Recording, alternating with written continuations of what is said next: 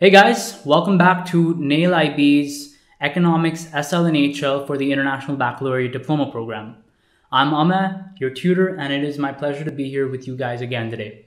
Today in this video, we'll be discussing exactly what is IB Economics. You may have come into IB wanting certain outcomes. You want to learn new theories. You want to learn about economics in a lot more depth. Or perhaps you're just looking for that edge that IB will give you in regards to research. All that's good, but there are certain expectations IB has as well. In this video, we'll be discussing exactly what IB is, essentially what students can expect from it, and essentially what IB expects from its students. So without further ado, let's jump right in. Now, some new changes of IB conducts a periodic overhaul of its academic syllabus. This has happened to economics as well. The syllabus for economics SL and HL have undergone a massive change. So essentially the old materials, the old textbooks and past papers are now null and void. You can still use them, don't get me wrong, but they don't have the same learning outcomes. So the IB has requested all of its students for this first assessment in 2022 to use the new materials. Essentially, new textbooks have been released, but I personally recommend this textbook, Jocelyn Blink and Ian Dorton's Economics Course Companion, first edition by the Oxford University Press. This is by the Oxford IB Diploma Program, and it has been published in 2020 specifically for those users who have their first assessment, first board exams, essentially, in 2022. That's you. So I highly recommend this textbook. It has a lot of great material, and it's always good to have IB-centric academic materials to be used in tandem with this course. It really helps because it has little exercises, little pieces of information that would help your understanding. And even if you can't get the textbook, don't worry. This course is more than enough for you to single-handedly work towards that perfect IB7 that we all want for each other. All right? So essentially, please get this textbook. It helps. And if you can't, for some or the other reason, don't sweat it. This course has you covered. Now, the IB Economics over here, as I said, has undergone a change. I know you have access to the PDF, so I would request you to go to this website. It has the IB Economics Guide. It's an IBO document which states exactly what all is new in IB Economics and both SL and HL. And I think all students should do this for all subjects, not only just economics. So I would request you to go to this website and read this document from back to front.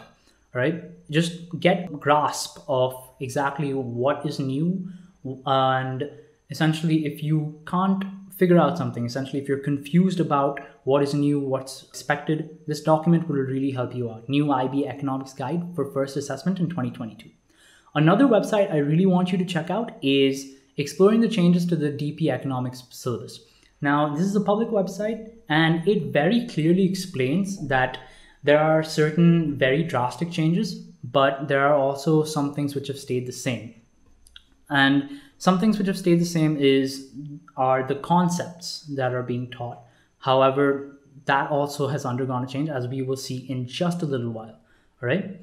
And this is also something that I should inform you is that you will have a lot of problems in getting practice papers or past papers. As I said before, that the previous materials, the exam papers of the previous years, the previous batches, they're all null and void and are obsolete. Why? Because the assessment criteria has also changed. All right. So you can still use them, all right, but they won't really give you the best grasp of the current syllabus. Don't worry. NAIL IB's IB Economics SL and HL has procured specimen papers of the first assessment 2022 released by the IB. So we will be giving you in-depth analysis and explanations on these new papers. So don't worry guys, we have access to those papers, and that means you have access to those papers. So this course is going to give you the material and the expertise that are required to understand this entire new experience. All right. And finally, all right, it's okay if you're new to economics. Believe me, IB has no stipulations or rules that you need to have taken economics in your 10th grade to come to IB economics, right? I know you're probably thinking that, a lot of people have a greater edge if they took it in 10th grade or whatever.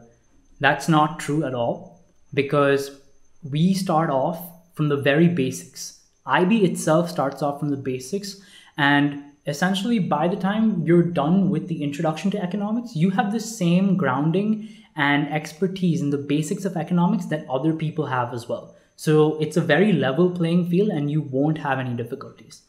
So in the next video, we'll be talking about the new syllabus, about what exactly it is and why we shouldn't fret.